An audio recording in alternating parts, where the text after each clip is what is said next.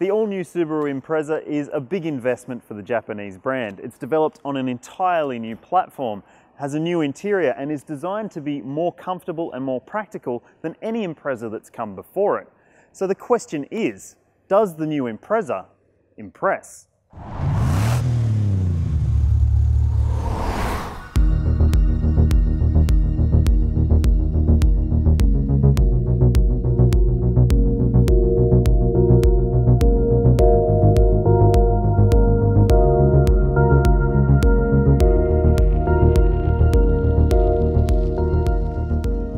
There's certainly no denying that this new generation Impreza has some curves, but it also has some sharp edges. Just like its predecessor, it isn't as rounded as some of its hatchback competitors, and those bookshelf-like taillights are pretty angular. Whether or not you like the styling is up to you, but what about the practicalities of the design? Well, the boot is a touch bigger than it used to be. It's now 345 litres, so not exactly massive for this class, but thankfully it has a bigger opening for easier loading.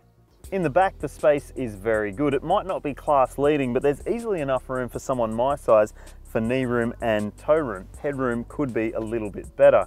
I've got practical things like a door pocket that's big enough for a bottle, a flip down armrest with cup holders, and a lined map pocket. There are no rear air vents though.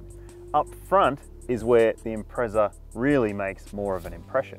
There's a large dominant touchscreen media system with Apple CarPlay and Android Auto, and in this spec we also get sat-nav, but all models come with a rear view camera.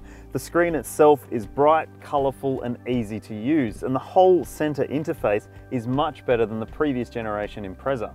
There's still a secondary screen which sits on top of the dashboard, which contains information including your fuel use. It'll also illustrate when you do things like touch the brakes or turn your headlights on, and it also shows you when you're using the eyesight-based active cruise control system.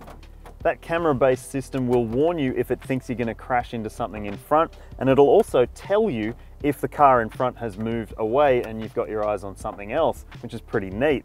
The camera system is available on every model except the base one. The safety story is pretty strong for the new Impreza, but you have to get the top spec model if you want blind spot monitoring or rear cross traffic alert, although the vision from the driver's seat is pretty good. No model comes with front or rear parking sensors, but every model has a rear view camera. The materials and seat comfort have taken a massive step up in this new generation model, and in this 2.0i Premium, you even get a sunroof, and this isn't even the top spec. It's a much more practical and mature cabin than in the previous generation Impreza. So, does it drive more maturely?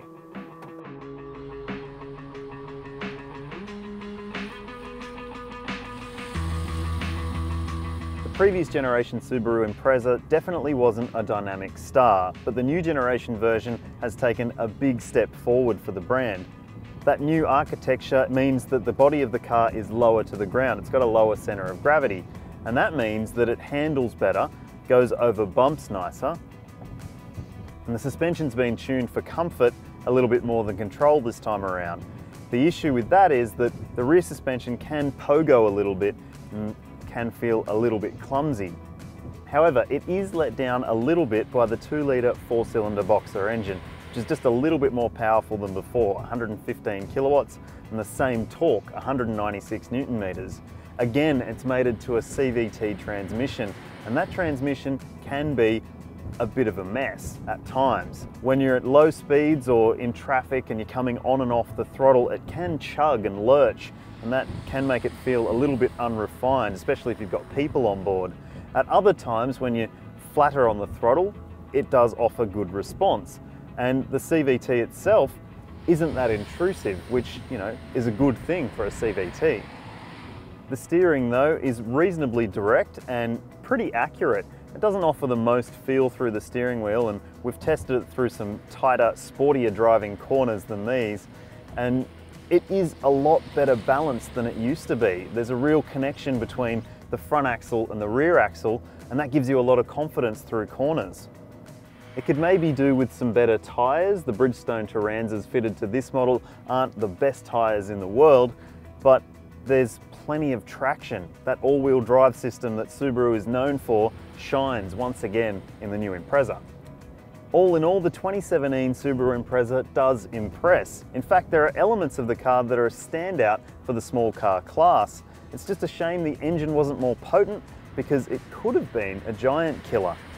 We think this 2.0i Premium could be the pick of the range, but in order to find out, you might have to stay tuned to CarAdvice for more coverage on the new Impreza.